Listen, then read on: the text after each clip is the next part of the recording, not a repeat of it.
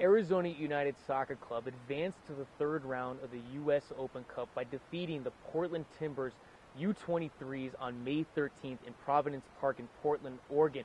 Arizona United SC was trailing for 45 minutes, 0-2. Then Kadeem Dacres scored an opening goal for Arizona United in the 84th minute. Second half substitute London Woodberry scored the equalizer, and Daniel Antunes scored the match winner in the 5th minute of stoppage time.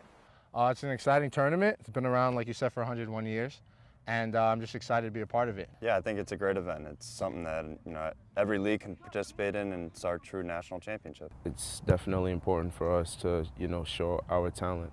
And it's exciting just because it kind of gives everybody a chance to get a go at the big guys, in the MLS. So I feel like this is one of those tournaments where if you have a good tournament, who knows what can happen. As far as the game per se, it was definitely difficult being down, but we weathered the storm and we came back into the game. I think for America, this U.S. Open Cup definitely has a lot of tradition. I think a lot of European tournaments also have tradition, but I think there's a lot more energy in the U.S. Open Cup just because of the rivalry between, obviously, NASL now and MLS and USL and stuff like that. And it's an opportunity for lower teams to get to play against teams at a higher level and to prove that they belong potentially and to impress coaches. So it's exciting.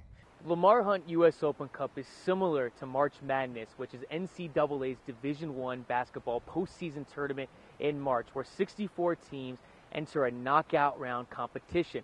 Like the Lamar Hunt U.S. Open Cup, the NCAA tournament offers teams from no-name conferences to make long runs deep into that tournament's play. Like George Mason a few years ago, the Lamar Hunt U.S. Open Cup is open to all teams across U.S. soccer. Teams have to be affiliated with the U.S. Soccer Federation, but that offers adult league teams like Cal FC a few years ago to qualify for regional tournaments and to take on teams a little bit higher than in divisions. And hopefully some of these teams an opportunity to play against a Major League Soccer team. The game is a little more, direct because you want to win.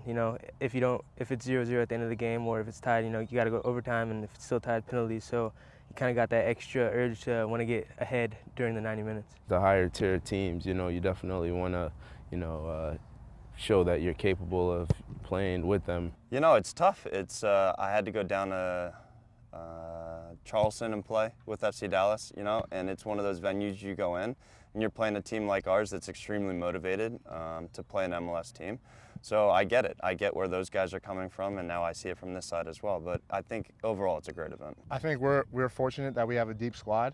I think Kevin and the management here and Dello have done definitely a good job of bringing in good players. So we've been able to rotate players and still do well, I think, in both the USL and U.S. Open Cup. But for us as a team, one of our goals was definitely to get far in the U.S. Open Cup. We think we're potentially an MLS caliber team. So I think it'd be an opportunity to play some of those teams and find out where we stand.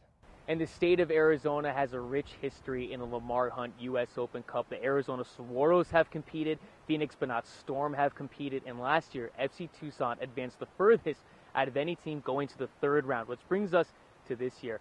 Arizona United SC hosts Oklahoma City Energy on Wednesday, May 28th in the third round at 7:30. If Arizona United SC wins, they will host Major League Soccer's LA Galaxy on June 18th. So come out, come support Arizona United SC on Wednesday, May 28th at 7:30. Tickets on sale now at ArizonaUnited.com, and help us walk united.